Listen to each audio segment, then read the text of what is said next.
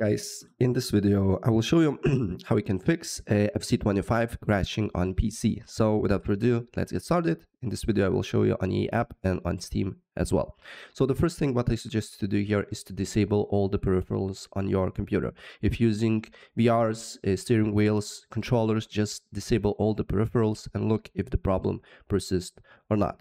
If the problem persists, then try to disable all the overlays. So a lot of apps uses overlays like NVIDIA, as you can see here. This app uses overlay, then Steam uses overlay, EApp uses overlay, Discord uses overlay. So try to disable all the overlays on your computer and run the game, because sometimes it can conflict with the game.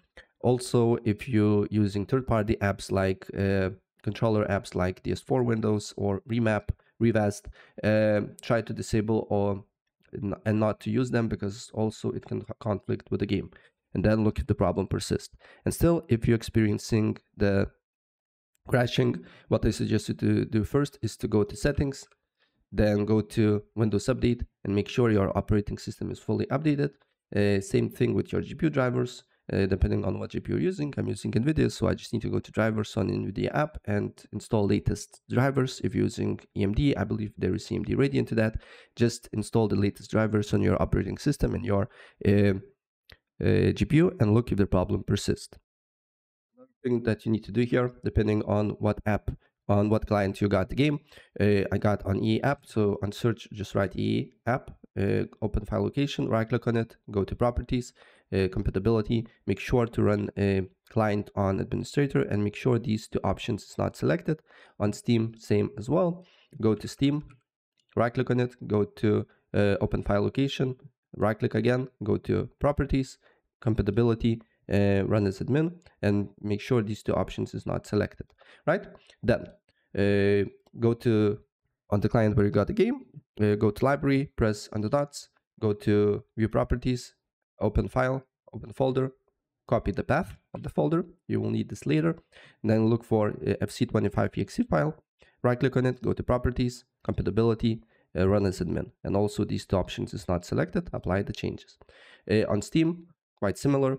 You just need to right click on the game and then install files, browse, and you will see FC25.exe file and then just run as admin. Next thing, what you need to do here is to press on the dots on the game, on the app, view properties, as you can see here, and then just press on the dots and repair. Look, maybe you have some corrupted files, and after that, press on three little lines here, go to help, app recovery, and clear cache here.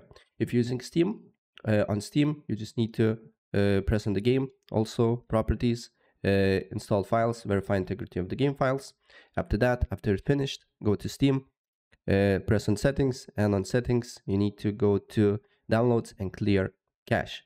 After that, just completely close the game, then go to run, then write %local app data %.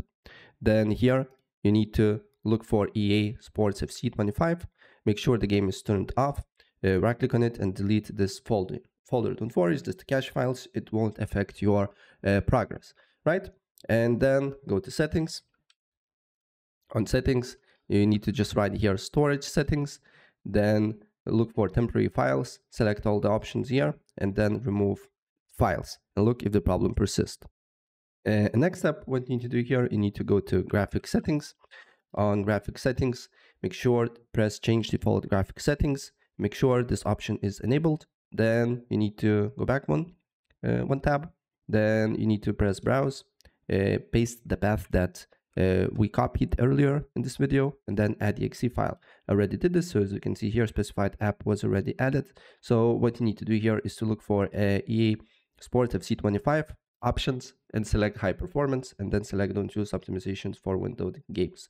Next step, go to Windows Defender Firewall.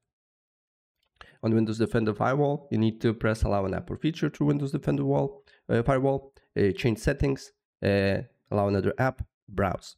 Then again, paste the path, add the exe file, and add. If you're getting this error, don't worry about it. This is already added, so you need to you should be good.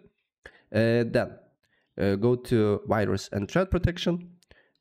Then you need to look for virus and threat protection settings, manage settings, then exclusions, add or remove exclusion.